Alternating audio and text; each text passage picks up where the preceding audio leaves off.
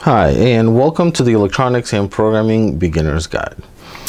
This right here is an old power supply I've been using. I got it as a hand-me-down, and it works for the most part, but one thing that's been bothering me is I can only get it up to about 10 volts, and I want to see if this thing was actually capable of getting all the way up to 15 volts. I'm not sure if you can see, but it goes 0, 5, 10, 15.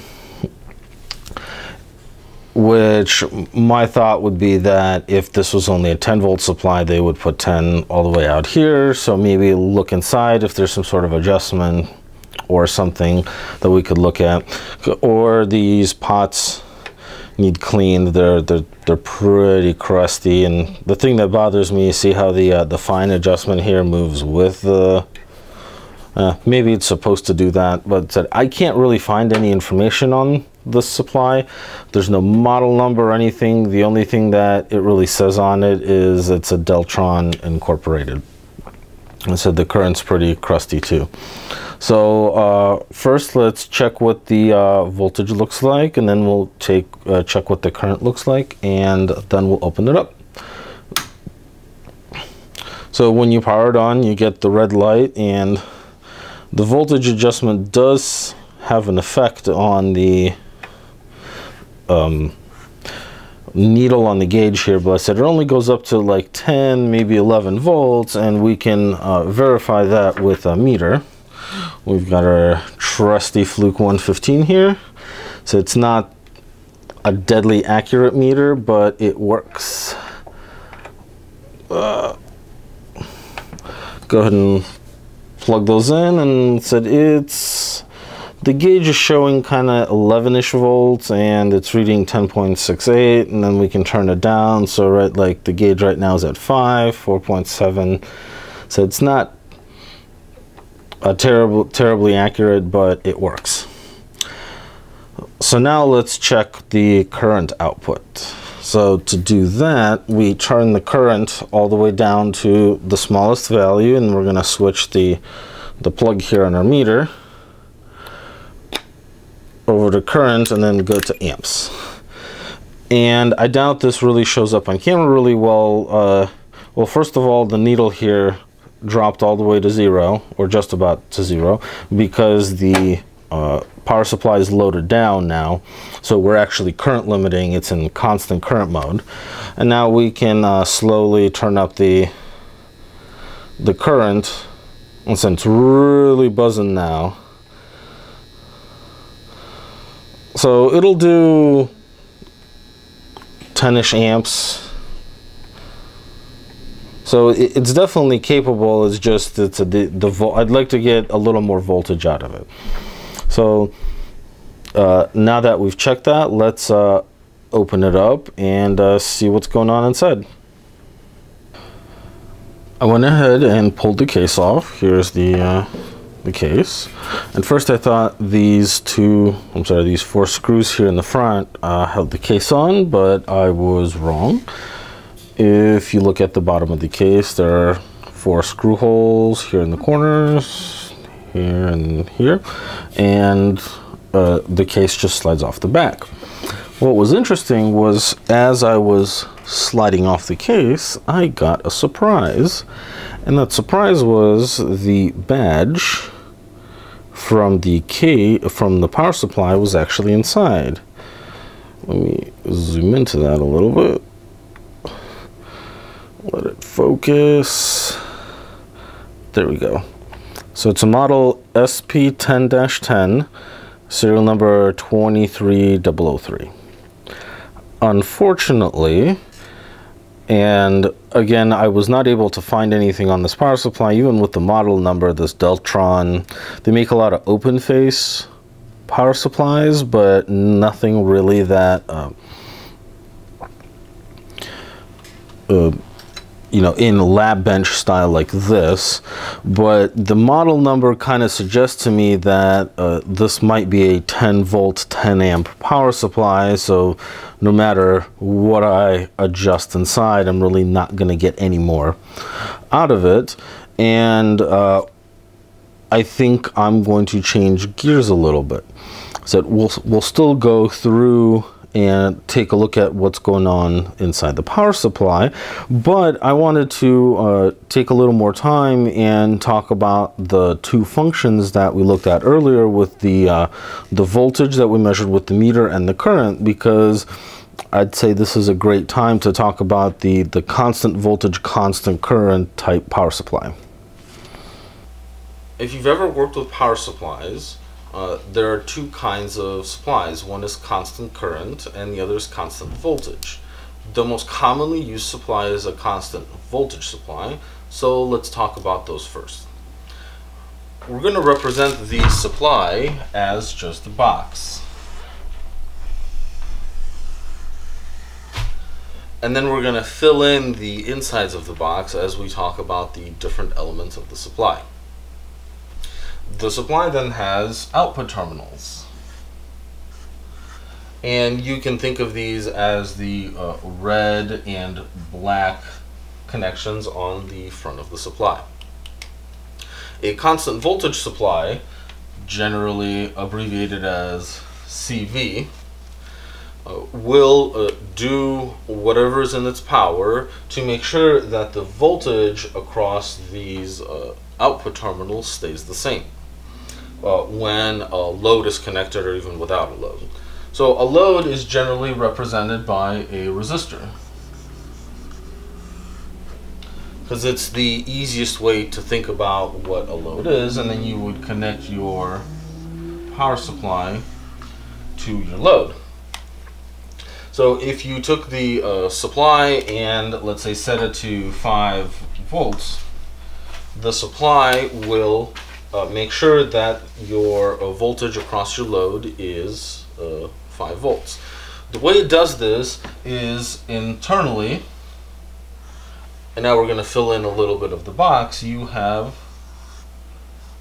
some sort of voltage measurement device, and that device is connected across your output terminals. And the power supply then uses a series pass element,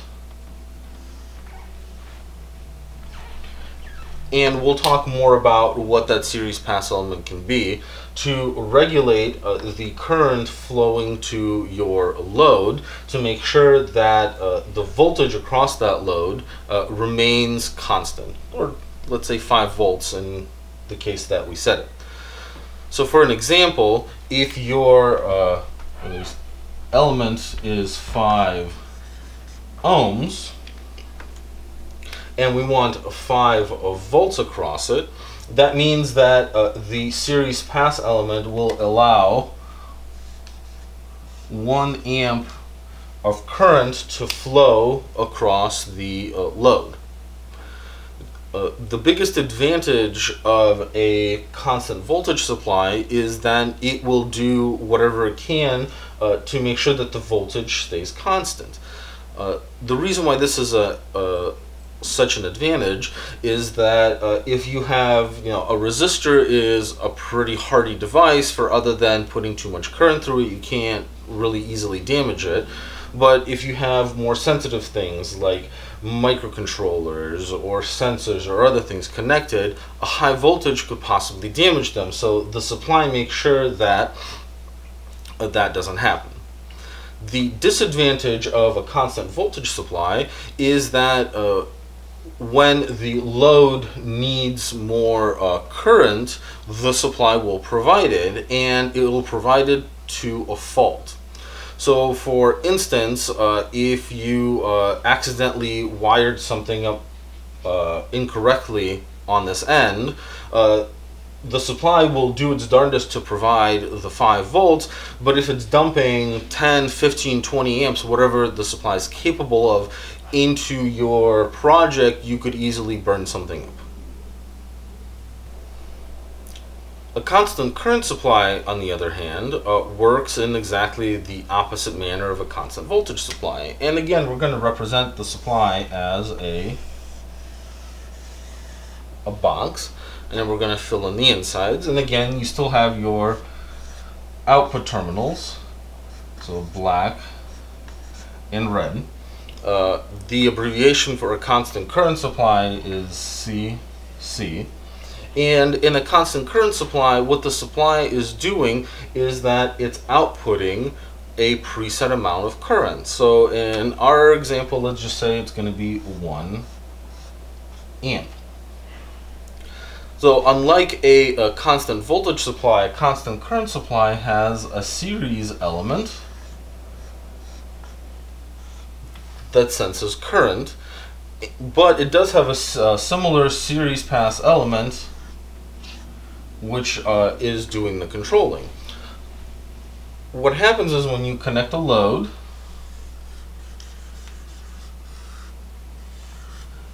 again, think of a load as a resistor because this is the easiest way to imagine what a load is.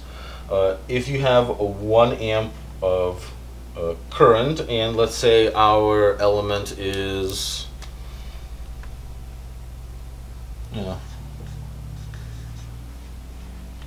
5 ohms, the supply will measure the current and then adjust with the current being as the feedback, the series pass element, to make sure that 1 amp of current passes through your element. What this means is that the supply must be applying 5 volts of voltage here to make sure that 1 amp of current passes through your load.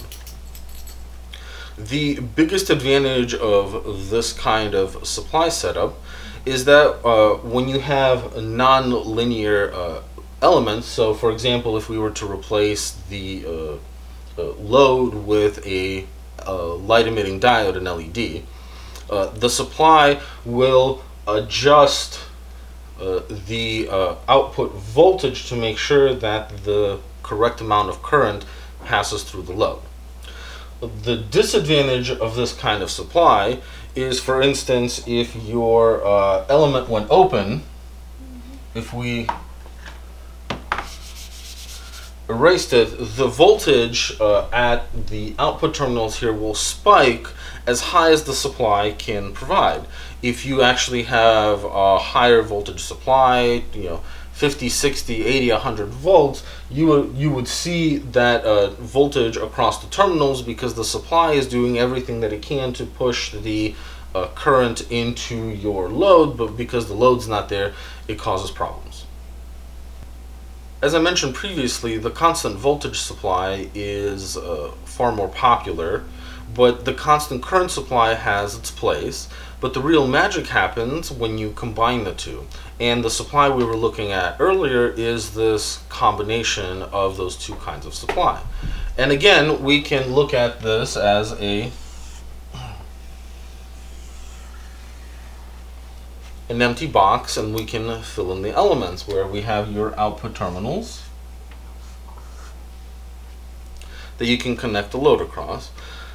But with a constant current, constant voltage supply,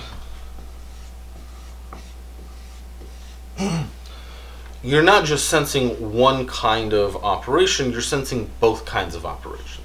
So this kind of supply would have your current sensor here, and you would have that series pass element.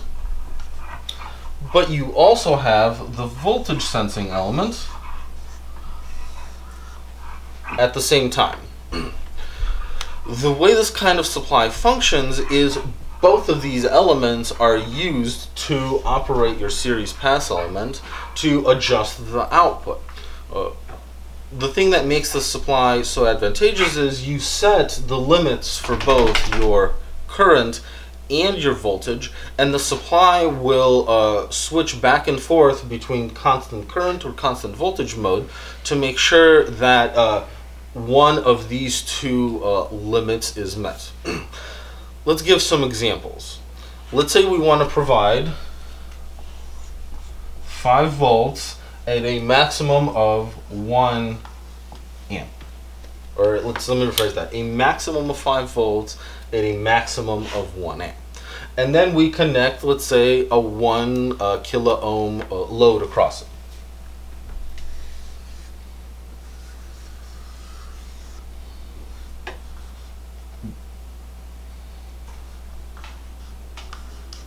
like that. To provide 5 volts across a 1 kilo ohm load, you have to flow a current of, what is that, 1, 2, 3, 5 milliamps. I think I'm doing the math right, but it's irrelevant in the sense of that 5 milliamps is far less than 1 amp, so you're meeting your 5 volt quota, but you're not exceeding your 1 amp quota. If we suddenly change this load from a 1 kilo ohm to an ohm, just to raise the kilo ohm there, 5 volts across a 1 ohm load would give you 5 amps. And 5 amps is exceeding your 1 amp limit, so the supply will then switch operation from constant voltage, what it was in before, to constant current. So now the supply, instead of using the voltage element, the sensing element as feedback, uses the current sensing element as feedback, and the supply will change the voltage across the load from 5 volts to 1 volt to make sure that you don't exceed your 1 amp limit. This type of operation, the ability to switch from constant current to constant voltage and back again, is really advantageous when you're building up brand new projects, stuff you've never worked with before, or stuff you're experimenting with, that kind of thing. The reason why this is advantageous is because, let's say you have a microcontroller project that you built up and it runs on 5 volts. So you set the supply to 5 volts. But you know that this is a very low power project, so it shouldn't consume any more than, let's say, 1/4 of an amp, or 250 milliamps. So you go ahead and program the 5 volts and 250 milliamps into your supply, and you hook it up to your project. Again, we're going to look at the load as a resistance, but now, just to add a little flair in there, what we're going to do is we made a mistake when we wired up the project. Let's say one of the buttons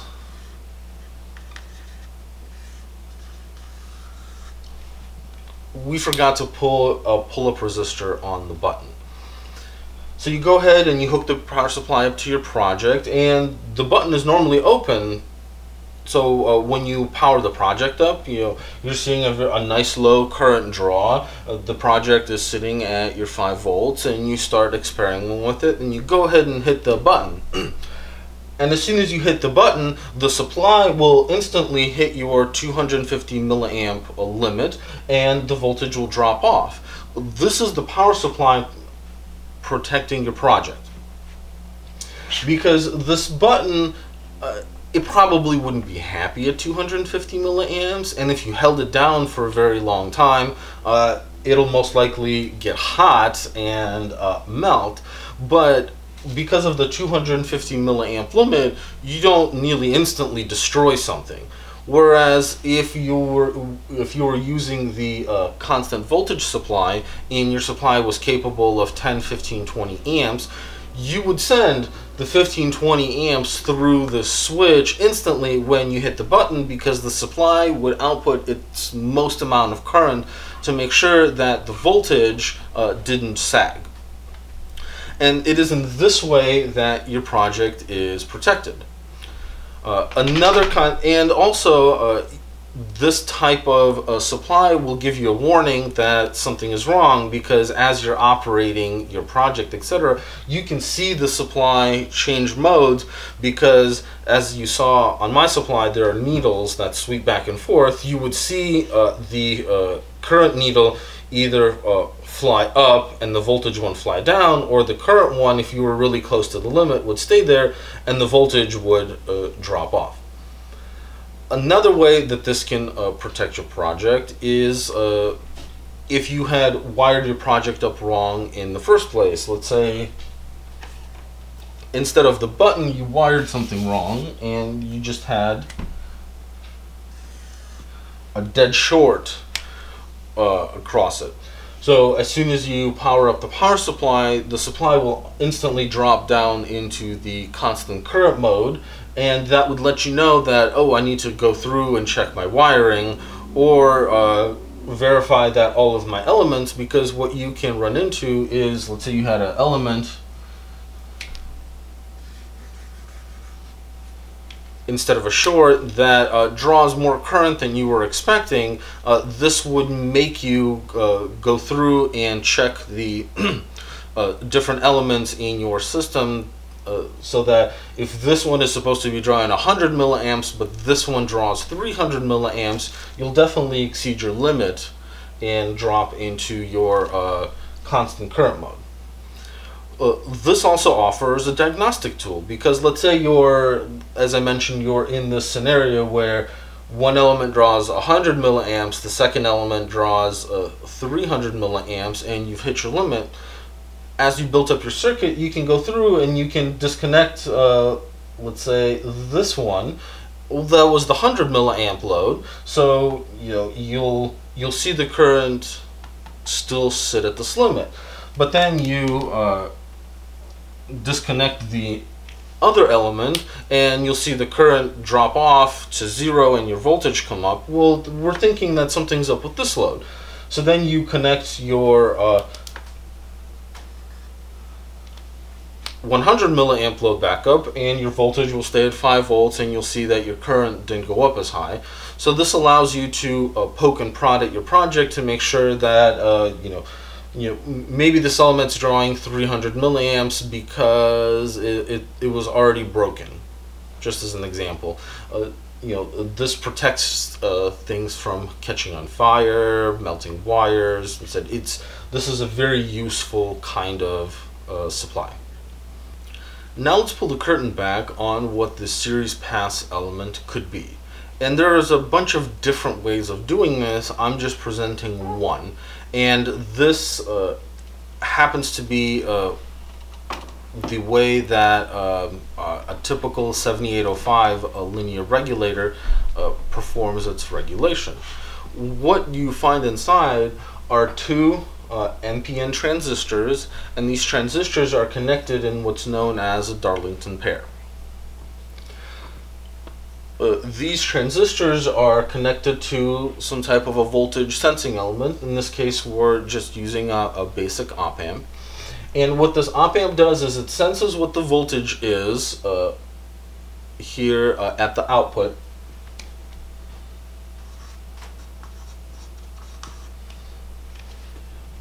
Basically, the output would be like the red pin on the power supply.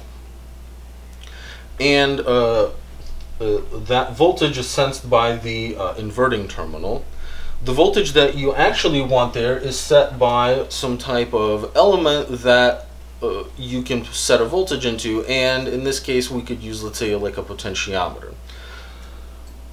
And through op-amp action, so to speak, what the op-amp will do is it will command these two elements to adjust the output voltage here at the terminal to match whatever the preset voltage is. Again, I want to mention that I oversimplified this tremendously. There's many more elements in here for stability, for adjustability, and the typical Darlington pair for linear regulators, it tends to be less favored for a low dropout regulator. But again, I'm simplifying this tremendously so that I can better explain it. Another thing about a linear regulator is that the input voltage up here has to be greater than the output voltage. The reason for this is the op-amp is also powered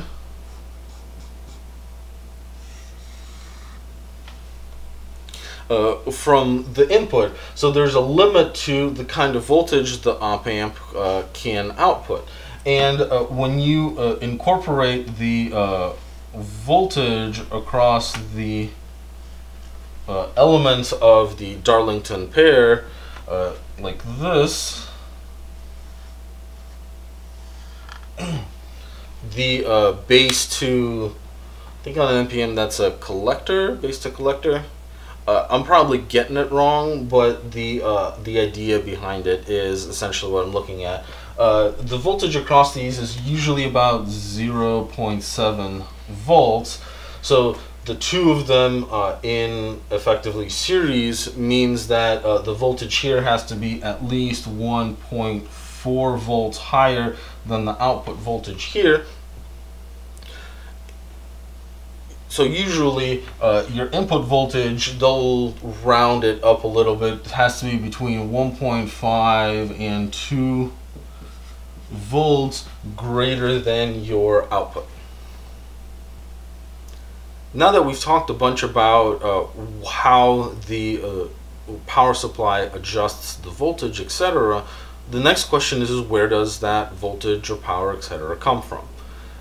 A typical linear power supply uses a transformer.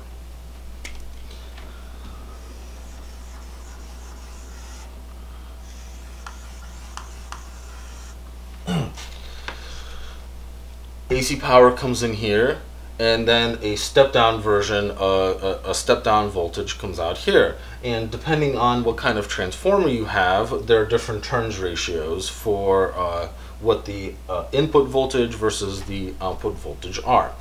After you output the voltage, a step-down version of the voltage, you pass it through a bridge rectifier. And I'm not going to get into what the internal elements of a bridge rectifier are, which is just some diodes.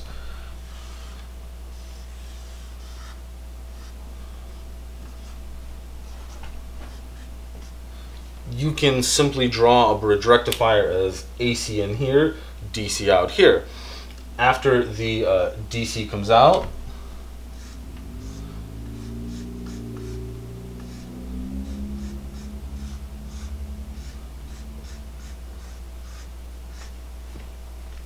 you throw on some filter capacitors, and once you're past the filter capacitors, this is the input to the actual regulation portion of the supply.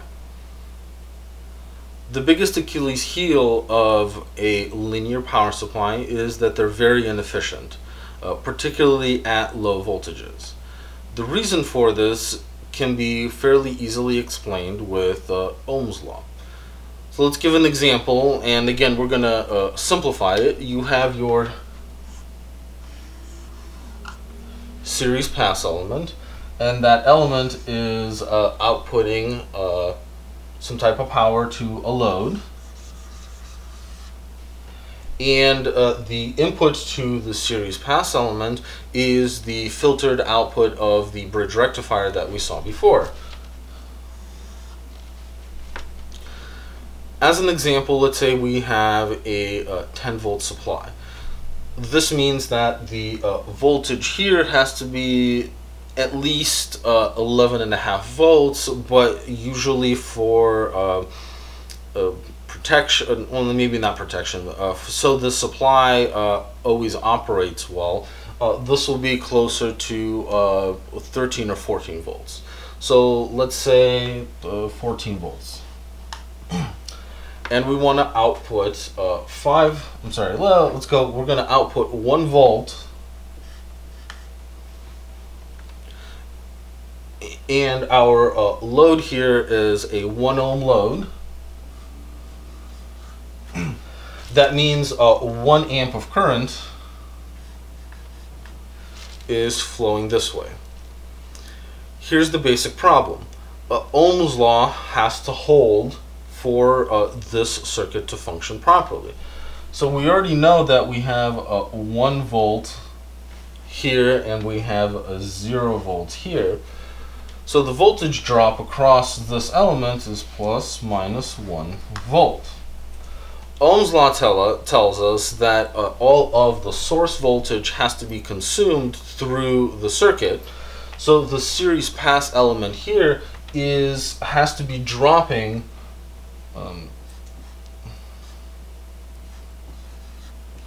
13 volts. So at this 13 volts, you're dropping the 13 volts to get your 1 volt here. If you do the power calculations for this 13 volt series pass element is passing 1 amp. So if we do the voltage times the current, we get that this element is dropping 13 watts. And 13 watts doesn't sound like a lot, but this would get quite hot.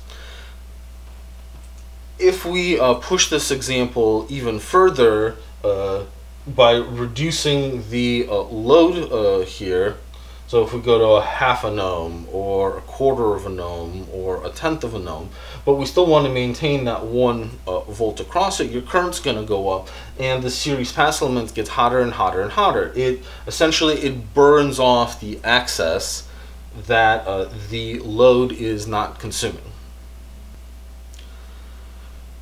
Something that linear supply manufacturers do to compensate for this Achilles heel that we talked about is, instead of using a single tap transformer, they use what's called a multi-tap transformer. What that looks like is you have your input windings, but then at the output, instead of having just a single element that comes out, you have multiple elements.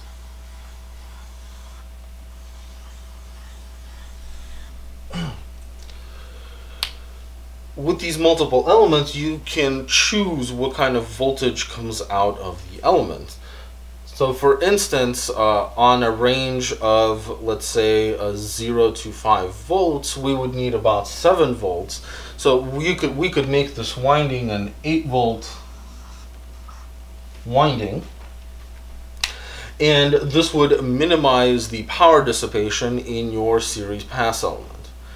But then let's say this is a 15 volt supply. So then the second winding for the elements, for the voltages of 5 to 15 volts, let's say this is a 20 volt winding, and you can kick over to the next winding when you go to a different range. Oftentimes supplies like this, you'll hear relays clicking inside as you adjust the knob for voltage. This isn't the case with the supply we were looking at because I didn't see any relays in there, but when you do hear relays click over, be aware that this is what the supply is doing.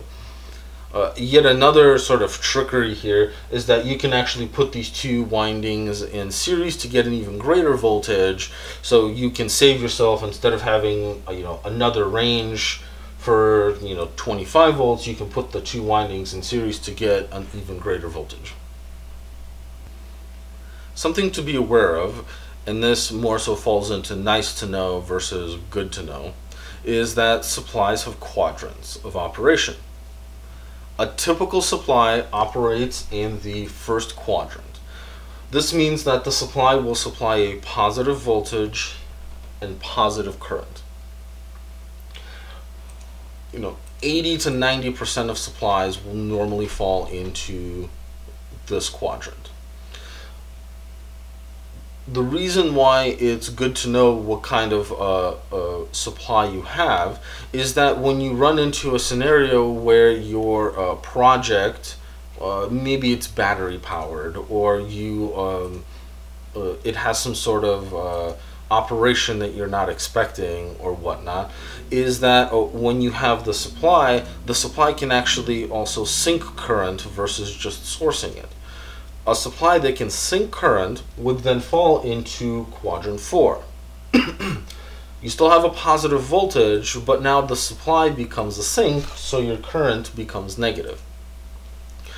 To have a two-quadrant supply like this, one that operates in quadrant 1 and quadrant 4, requires having a second pass element, but this element goes from the output to ground, and I'll draw that after we finish talking about this a little more. But it's important to know how your supply will behave when you have a situation like that, whether the supply can operate in just quadrant 1 or quadrant 1 and 4. More fancy supplies can operate in quadrant 2 and quadrant 3.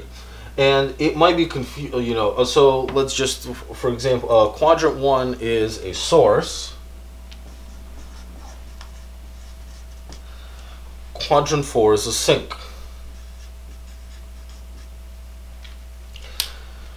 Quadrant 2 is a sink, but it's kind of hard to see how quadrant 2 is a sink. The easiest way to think about it is if you're sitting in quadrant 3, you have a negative voltage and a negative current, which makes this a source. But when this is acting as a source, to transition from quadrant 3 to quadrant 2, your voltage still stays negative, but your current goes positive. So if this was a source, this becomes a sink. Generally, linear supplies, because they use a transformer, they're isolated at the output, and you can actually take the terminals on the supply and flip them the other way, and that would essentially move you from quadrant 1 to quadrant 3. And if your quadrant 1 supply could operate in quadrant 4, your quadrant 3 supply then, as you flop the terminals around, can operate in quadrant 2. If your supply, as I mentioned, is only a quadrant 1 supply, you will have your output terminals here, and you will have your series pass element here like that. The thing about this series pass element is, at most, it can either be fully on, which sources as much current as the supply can, or it can be fully off, so this can be regarded as a open. This is a quadrant 1 supply. For a quadrant 4 supply, you would then have another element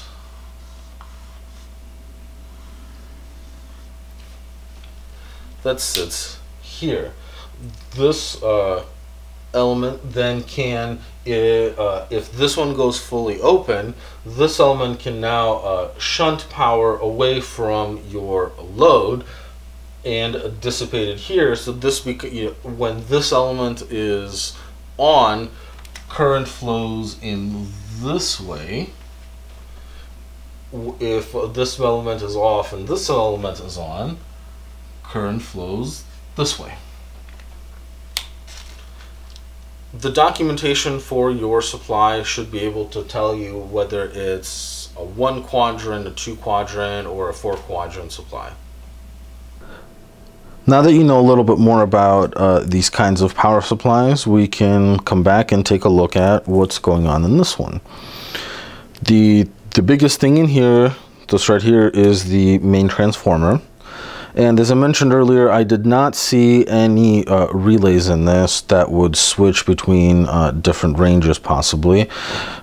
But there are some smaller taps coming off over on this side, which I'm not 100% sure where they go, because there's also a little bitty transformer right here, which could possibly be coming off of those taps maybe. Now that I think about it, this could possibly be powering some of the electronics on board. This guy, we did see some date codes, and I'll show you those in a little bit here, which this thing is old enough that everything is done in discrete components. There aren't any integrated chips, and a lot of it is done with point-to-point wiring. As you can see, the bridge rectifier, actually, I'm sorry, I guess it is a bridge rectifier. Let me zoom in on that a little bit, like that. Right here, we have 4 diodes, 1, 2, 3, 4, and these 4 diodes are tied together to form the bridge rectifier for what's coming out of the transformer here.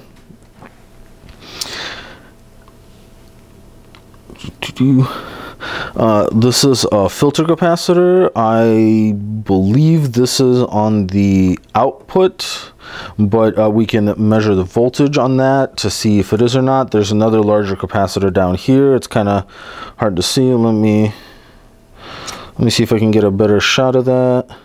There we go. See, there's that other capacitor there. And let's take a look at the sides of this. As you're looking at the front's right here.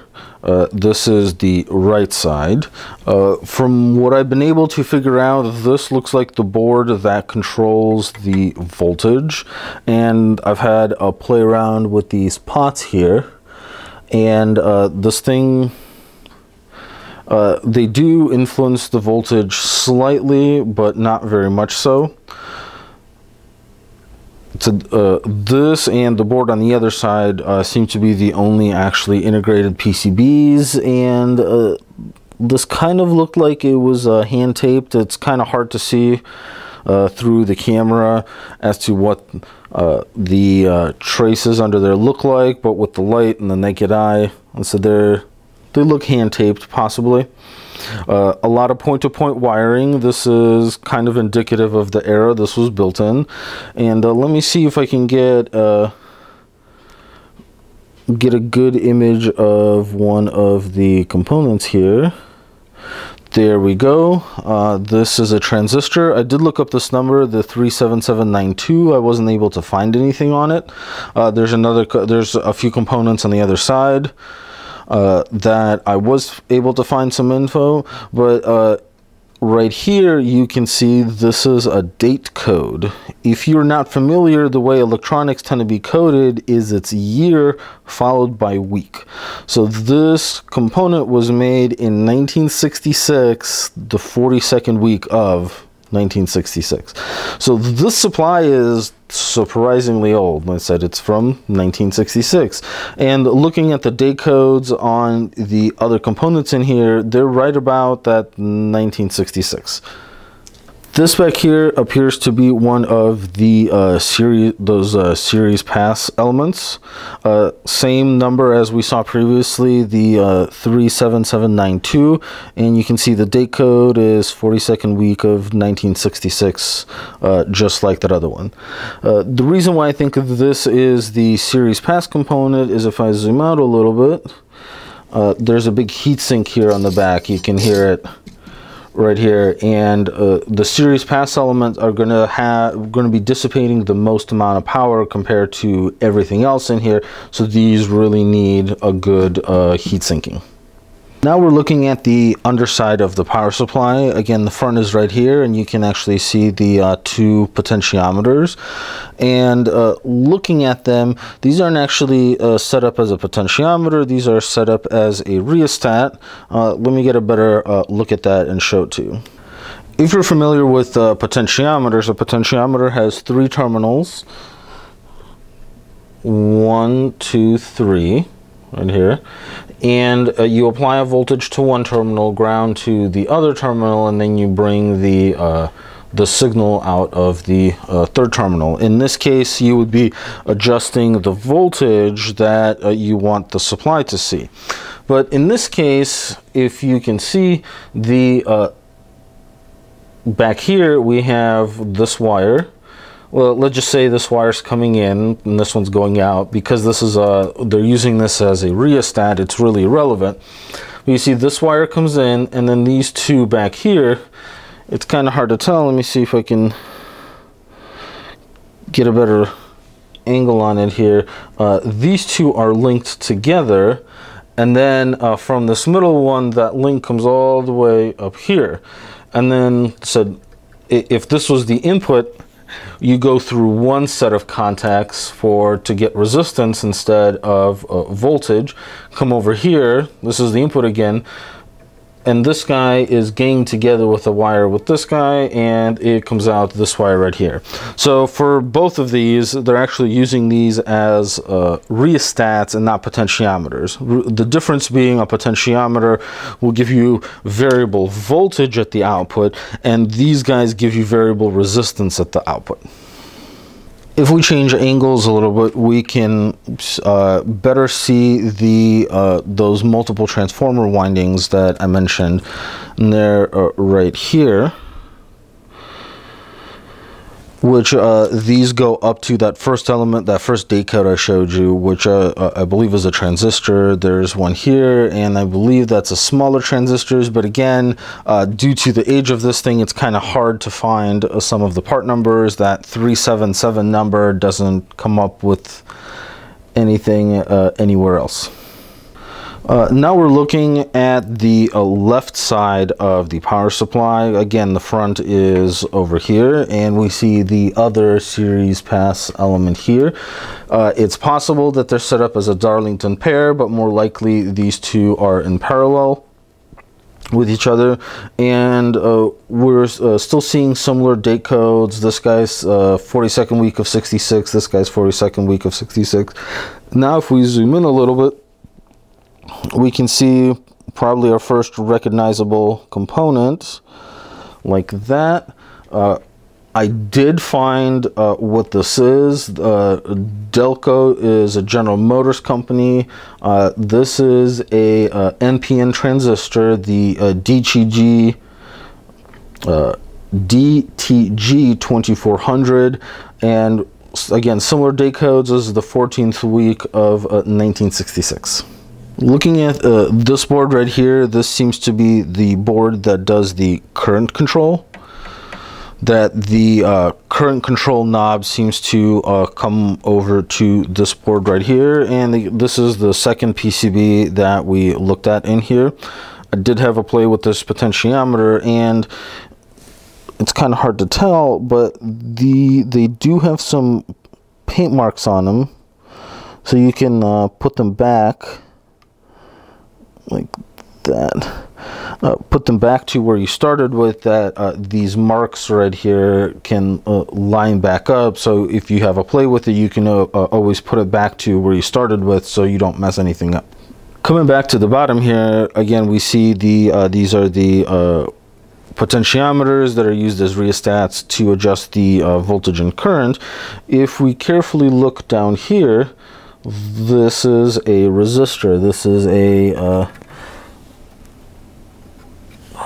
I believe that's a 10 watt resistor, 10 watt 4 ohm resistor. And this one, and there's another one kind of hiding under here. They are all in parallel, so that would give you a 1 ohm resistor. And these are being used as the current sensing, so they're used as a shunt. The idea being is current has to pass through these resistors, and by measuring the voltage across these resistors, you can tell how much current is coming out of the output, which is over here. Now we're looking at the top again, and you can see a big wire wound adjustable resistor in here. This is the adjustment port over here. I have not been able to find exactly what this is used for, because whenever you run the supply, I'm not getting any kind of voltage drop across these. So that's kind of a mystery here.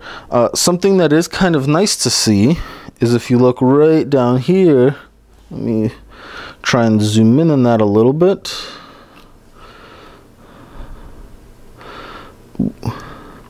This guy right here is a thermal element that this element, if this heatsink gets too hot, will actually open, and it's like a bimetallic spring, and it will shut off the supply. That kind of protection is actually kind of surprising for me. In a supply that's this old, I figured they would just let it do whatever. Couple of other things that I wanted to mention is that if you look at the back of the supply can work as it's the best word, in like a rack mount type situation, because the outputs aren't only on the front, they're also on the back here. Another thing to mention is that this type of supply has the ability to do what's called remote sensing. For example, if you're trying to provide 5 volts at 5 amps out somewhere in the boonies, you know, with long wiring or something like that, it's possible that the wiring has enough voltage drop so that when the load, when the power, so to speak, arrives at your load, the voltage has dropped below the 5 volt. So what you do is you disconnect this S plus, which is sense plus, and the sense minus, and you connect them all the way out at the load. So the supply will adjust the voltage as necessary all the way out there. There is also a current sensing lead right here that you can sense the current remotely as well. Because I don't have any kind of manual for this or anything, some of the what the V plus and V minus terminals, it's kind of difficult to say what they do, but it was just interesting to see that you can remove these links and run the supply from the back panel, because you don't have to use the front panel. The final thing I wanted to close out with is I wanted to show you how you actually set the current on the constant current portion of the supply, because the supply can't actually tell you, you know, if I turn it on, adjusting the current knob doesn't actually tell me what current I set it at. And the way you do this is you get a banana to banana connector like this. You go ahead and you turn your current knob down to the smallest amount, and you go ahead and you short out the output, because this will throw, as you saw, the voltage needle when it dropped off, and now the thing is in constant current mode. And in constant current mode, now I can adjust the current knob to set, let's say I want a 4 amp limit.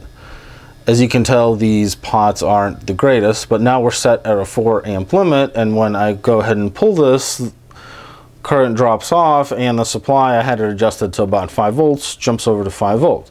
So now I know that I have set the supply to a 4 amp constant current, 5 amp constant voltage limit.